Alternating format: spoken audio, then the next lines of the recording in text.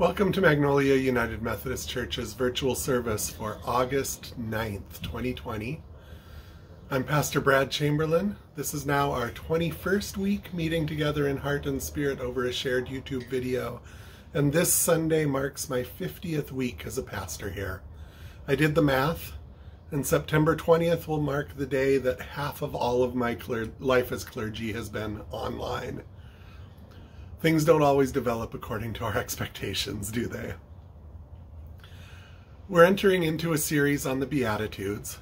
That's the set of blessed be statements in Matthew 5, and we'll be looking at them in relationship to the 12 steps developed for addiction recovery.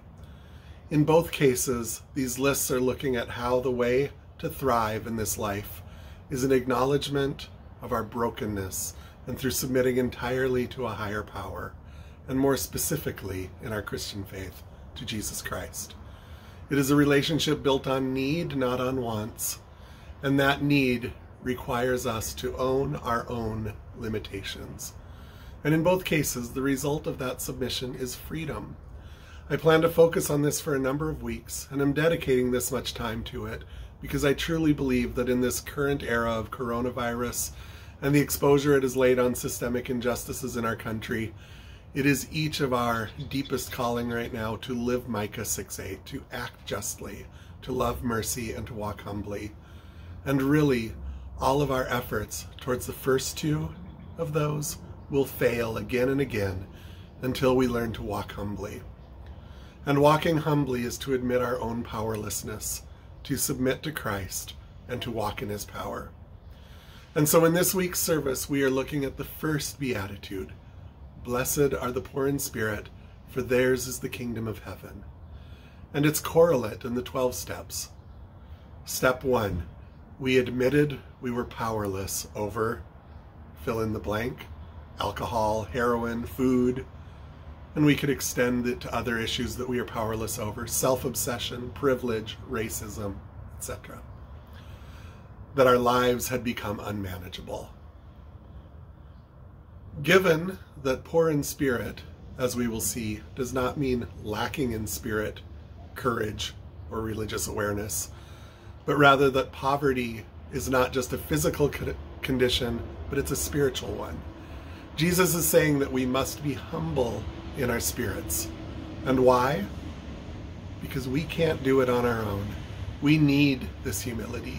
We are powerless over the impulses which control us.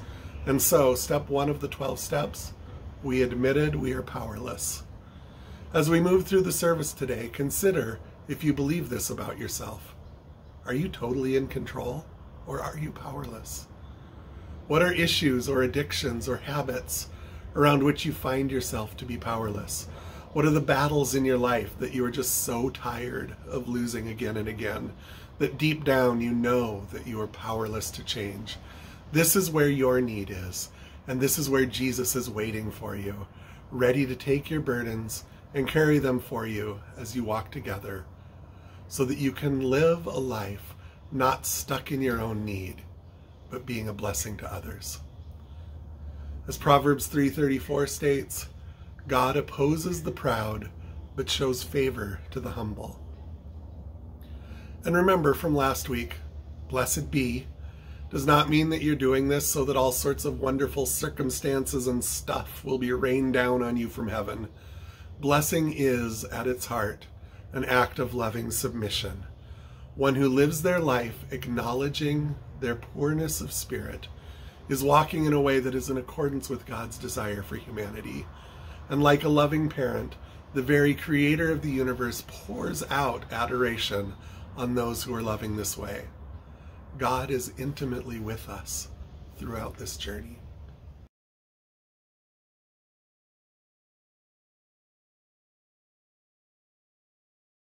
Please join me in today's responsive call to worship. Sisters and brothers, we are gathered here to proclaim a power beyond ourselves. God is our refuge and strength, a present help in time of trouble. We know that we do not have the ability to save ourselves. We surrender our need for power and control and look toward the mystery and hope that is the kingdom of God. We acknowledge our need for God to work in our lives and transform us, so that we may receive and share God's love and grace. Thanks be to God.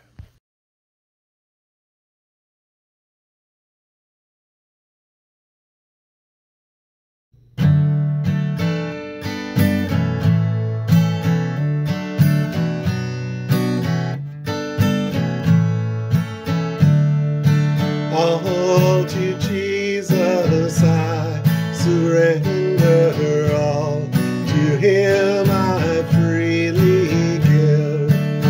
I will ever love and trust Him, in His presence daily live.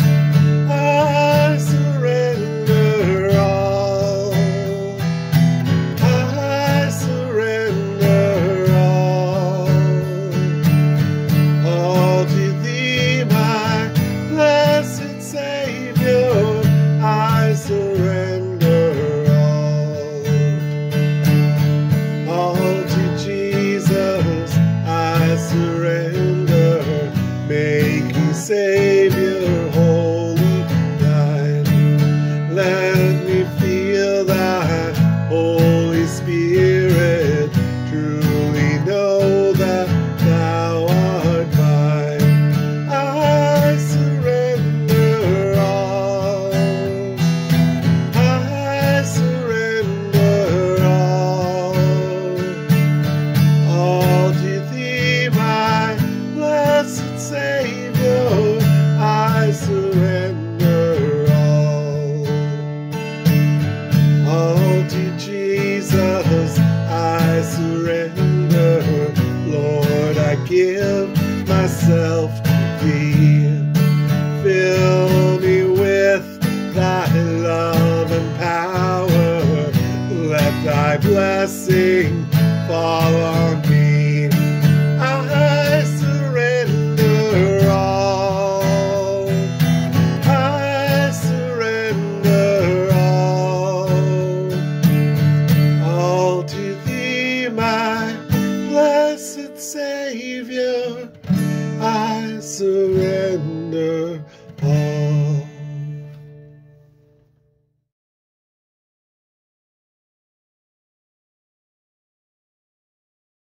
Today's New Testament reading is from John, chapter 12, verses 23 to 26.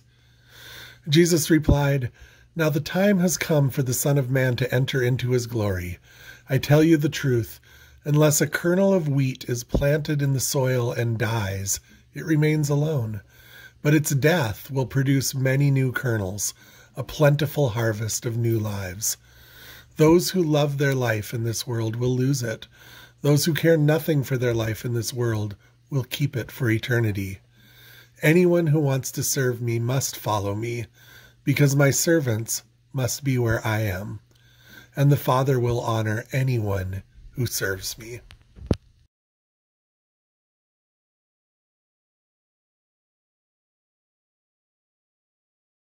Let's read the prayer of confession together. God, as challenge and hardship breaks open the facade of my comfortable life, as the unforeseen dissolves the illusion of my vision of how things should be, as that which is shocking awakens me to the truth of how little ultimate control I have, as the certainty of uncertainty dissolves my self-delusion, as my perception of myself is shaken by the perception of others. May I come to you in faith, not for rescue from circumstance, but for strength to endure and the guidance to persevere, that I might come to know peace, the peace that passes all understanding, which is found in you as the Christ. This I plead and pray. Amen.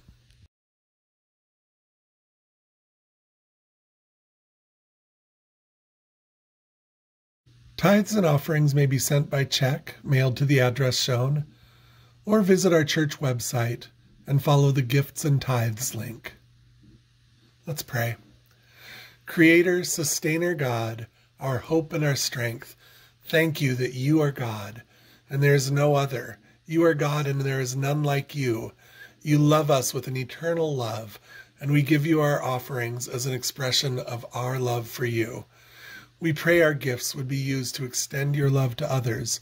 May you, the God of all grace, who has called us into eternal glory by Christ Jesus, continue to walk with us, making us holy, strong, and filled with peace.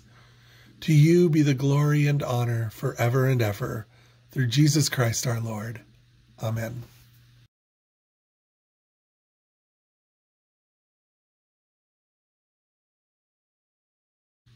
Our Old Testament reading this week comes from Isaiah chapter 38, verses 9 through 20. A writing of Hezekiah, king of Judah, after his illness and recovery. I said, in the prime of my life, must I go through the gates of death and be robbed of the rest of my years? I said, I will not again see the Lord himself in the land of the living. No longer will I look on my fellow man, or be with those who now dwell in this world. Like a shepherd's tent, my house has been pulled down and taken from me. Like a weaver, I have rolled up my life, and he has cut me off from the loom.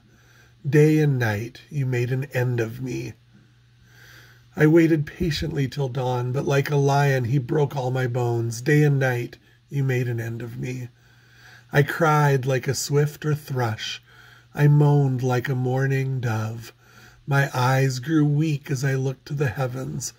I am being threatened. Lord, come to my aid. But what can I say? He has spoken to me, and he himself has done this. I will walk humbly all my years because of this anguish of my soul. Lord, by such things people live, and my spirit finds life in them too. You restored me to health and let me live. Surely it was for my benefit that I suffered such anguish. In your love you kept me from the pit of destruction. You have put all my sins behind your back. For the grave cannot praise you. Death cannot sing your praise. Those who go down to the pit cannot hope for your faithfulness. The living, they praise you, as I am doing today. Parents tell their children about your faithfulness. The Lord will save me, and we will sing with stringed instruments all the days of our lives in the temple of the Lord.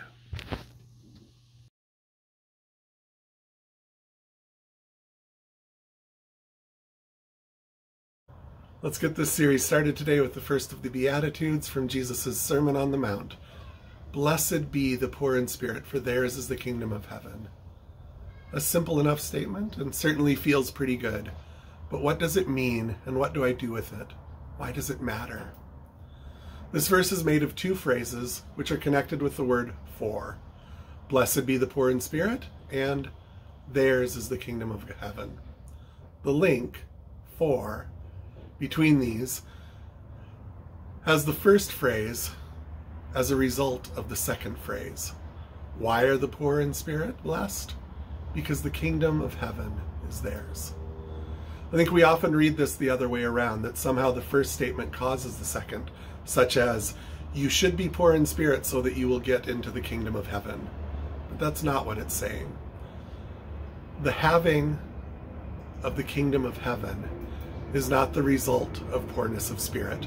Rather, the poorness of spirit is the result of having the kingdom of heaven. And what does it mean when it says, theirs is the kingdom of heaven? It means they are a citizen, they belong to, they are a part of that society. So putting this together, maybe we could restate it as, those who belong to the kingdom of heaven are marked by being poor in spirit, and God blesses them. We're closer to understanding this, but let's sort out these key terms: bless, poor in spirit, and kingdom of heaven. Regarding the word bless, refer to last week's sermon, August 2nd. But the gist is that the word translated as bless, as used by Jesus, was the Hebrew and Aramaic word barak. which has as its core meaning to kneel. So if God is blessing, Barak, the individual, we have an incredibly intimate statement, which is like a parent who sacrifices and gives over everything to their child due to their adoring love of that child, kneeling before that child. The next key term, poor in spirit, is an odd combination of terms. It sounds like it means having some sort of weak spirit, which seems rather like something we don't want.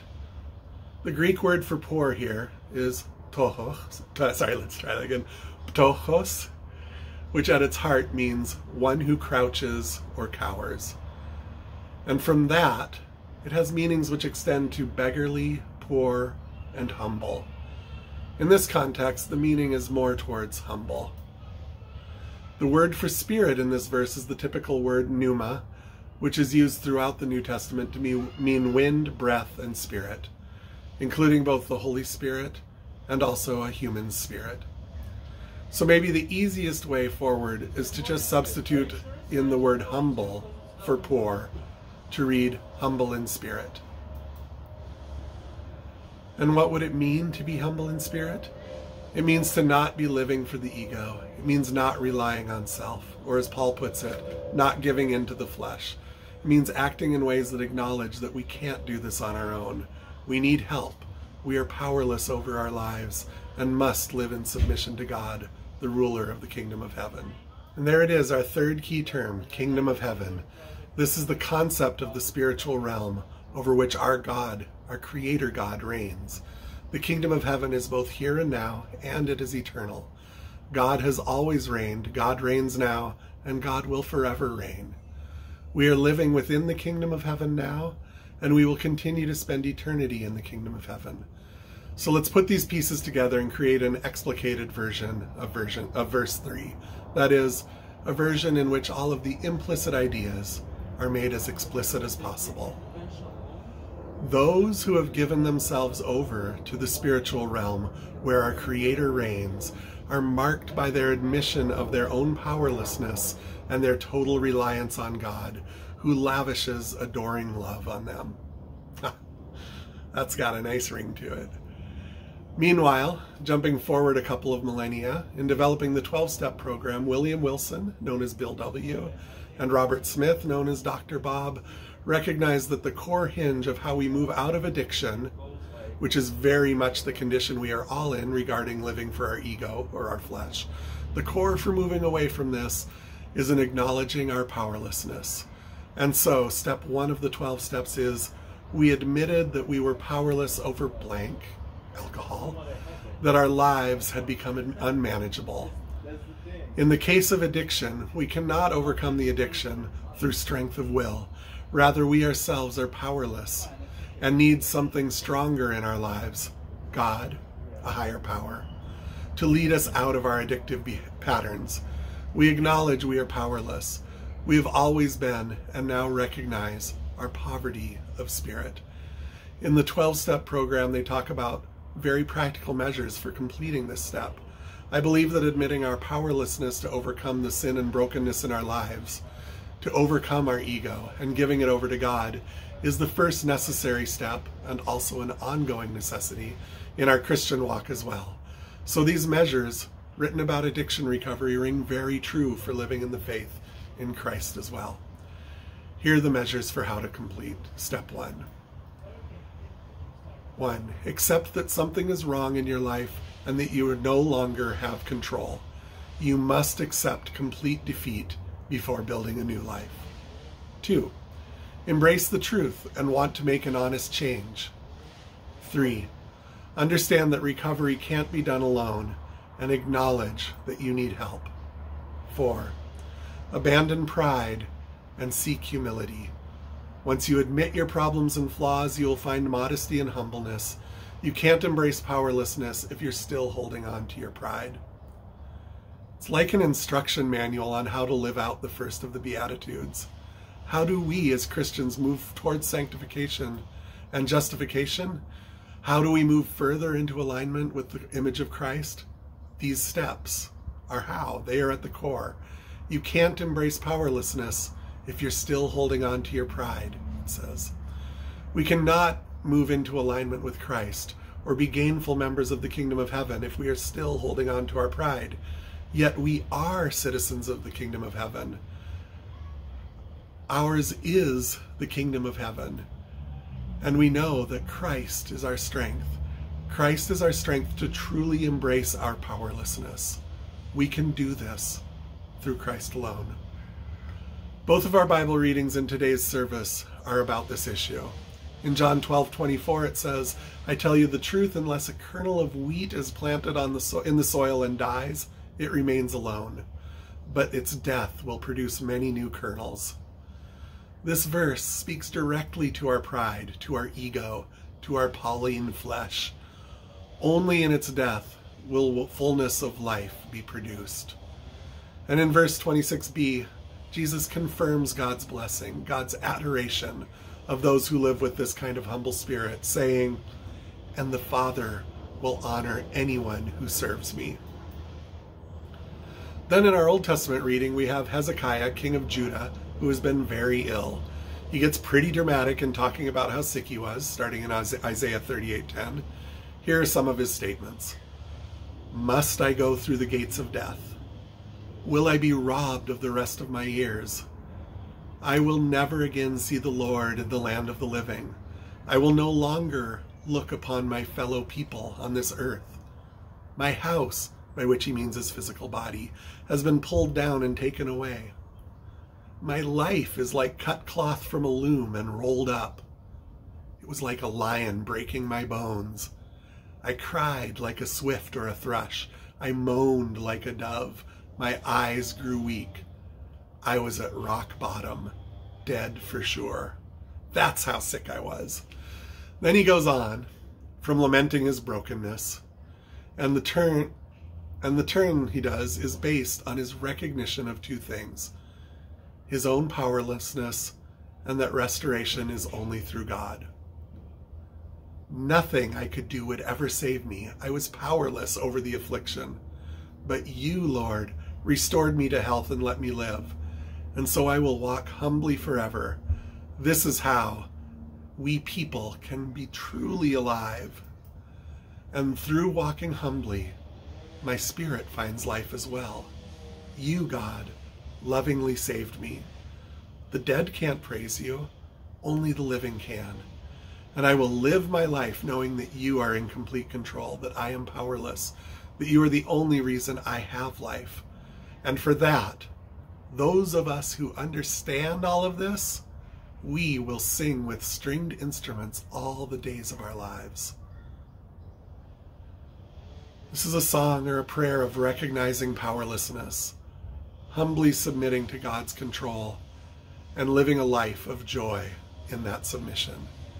It is, we admit we are powerless, and it is, blessed are the poor in spirit. And it is hard. Acknowledging we are powerless is hard. It's the number one reason people fail at the 12 steps. It's the number one reason we fail to go deeper in our faith as Christians. It's the number one reason we end up serving ourselves instead of serving others.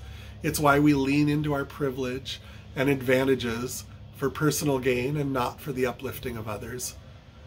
We can't really get started because none of us want to let go of control. We won't let go of being in the driver's seat. We won't let go of pride. We refuse to surrender our freedom or our privilege without a fight. As Richard Rohr puts it in his book, Breathing Underwater, quote, letting go is not in anybody's program for happiness. And yet all mature spirituality, in one sense or another, is about letting go and unlearning, end quote. The same sentiment is reflected in the poem Apropos of Many Things by W.H. Auden, who wrote, we would rather be ruined than changed. We would rather die in our dread than climb the cross of the present and let our illusions die. And so each of us, presumably, have issues we can't overcome. It may be societally, it may be chemical addictions, it may be social or psychological addictions, Underneath it all, we are all addicts of our own self-interested, prideful egos. And the path of Christianity is really, in so many ways, the path of recovery from that addiction. I have my own struggles. You have yours. Lay them out to God. Admit your powerlessness. In these days of soul searching, which inevitably come from the circumstances of pandemic and increased exposure of systemic injustices, I find a whole new field of issues which I need to grow through and give to God, or more accurately, systems which serve me and are harmful to others, which I am in essence addicted to. And through this, I am doing my part to perpetuate these injustices on others. So this same process can be useful for dealing with addictions, to dealing with our fallen, broken souls, to moving us into a position of addressing issues which we know from our faith we should be addressing, but which we choose to avoid. They are all of a piece. They are all about serving our ego. How do I break out of this cycle? How do I get away from acting from the flesh, from the self-interest, from the self-interested, prideful ego? I have to believe that the first step, even in this, is for me to admit that I am powerless. I can't fix this dilemma by my pure will, but God can. On my own, I will end up serving me. Blessed are the poor in spirit, admitting we are powerless. It means we acknowledge our own limits and give ourselves over to God's control to be used in His kingdom. If you have the chance, think through an issue or two in your own life which deep down you know you are powerless over. Consider, as we work through the Beatitudes in the coming weeks, how you might walk your addiction through to ego through these steps, giving it all over to God, truly giving yourself over to God, and to truly understand that to live is death and to die is gain. Let's strive through Christ's strength and in Christ's grace and mercy to learn humility over ego, submission over self, and service over competition. Let's take this first, very difficult step together.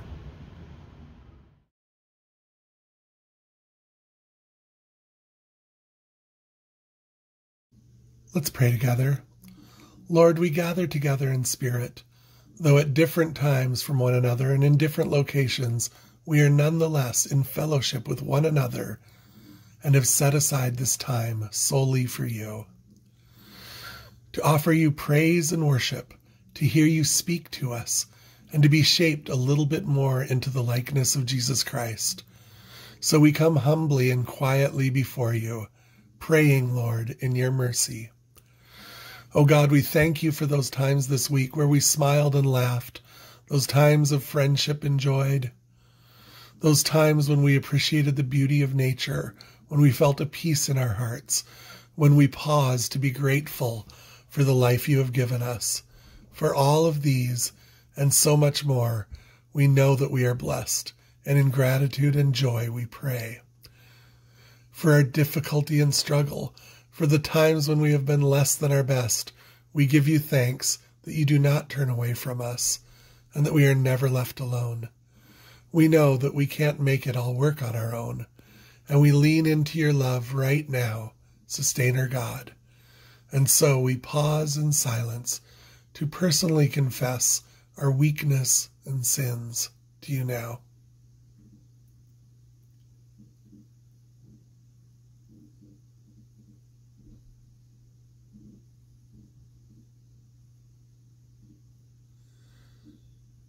And Lord, we lift up our church community. May you keep us connected, healthy, relevant, even in these difficult times. May you help us to know when our own are hurting and to be ministers of your love to one another. May you strengthen each of us to be vessels filled with your love and power and able to be shining lights of your beauty to people around us. May our hearts be broken by the injustices and suffering in the world, and may you lead us each into understanding of how we can be ministers of justice and comfort to others. We lift up those who are sick, suffering, lonely, or just in need of your presence. We ask that you would reach out with your blessing, with your guidance, with your peace. Hear us now as we share the names of those for whom we ask your love, mercy, and peace.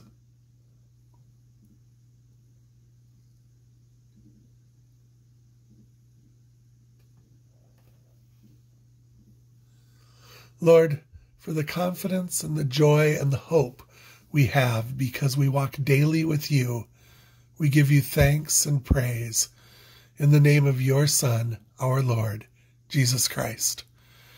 And we pray together as Jesus taught his disciples when praying to say, Our Father, who art in heaven, hallowed be thy name. Thy kingdom come, thy will be done, on earth as it is in heaven. Give us this day our daily bread, and forgive us our debts, as we forgive our debtors. And lead us not into temptation, but deliver us from evil. For thine is the kingdom, and the power, and the glory forever. Amen.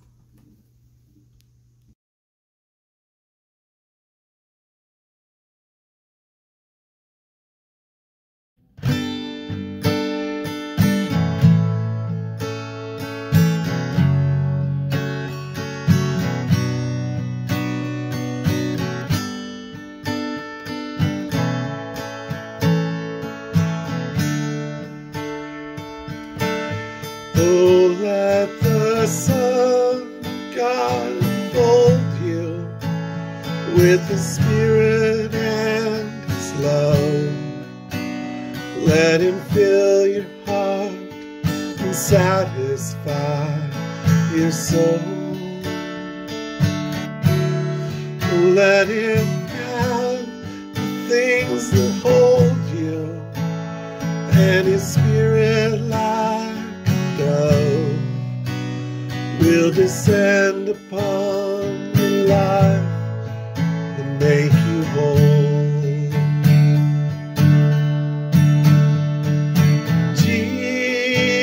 Jesus, oh Jesus, come and fill your lands. Jesus,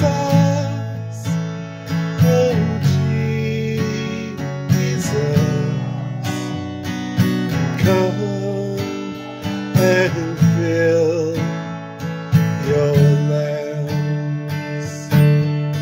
Oh, come and sing the song of gladness as your hearts are filled with joy. Lift your hands in sweet surrender to his name. Oh, give him all of your tears and sadness. Give him all the years of pain, and you'll enter into life in Jesus' name.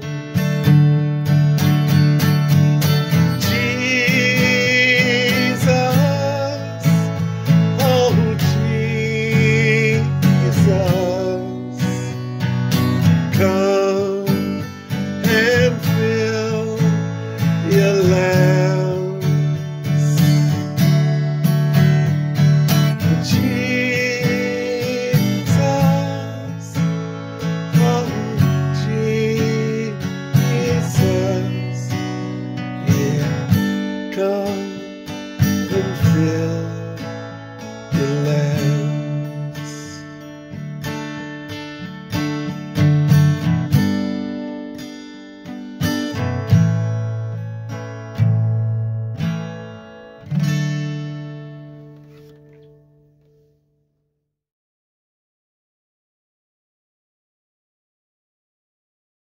Please receive the benediction. The Lord bless you and keep you. The Lord make his face shine upon you and be gracious to you. The Lord turn his face towards you and give you peace. And now, wash your hands, wear your mask, Keep your distance, stay safe, act for justice, love mercy, and with each step, each day, walk humbly in submission to our Lord and Savior, Jesus Christ. Bye. See you next week.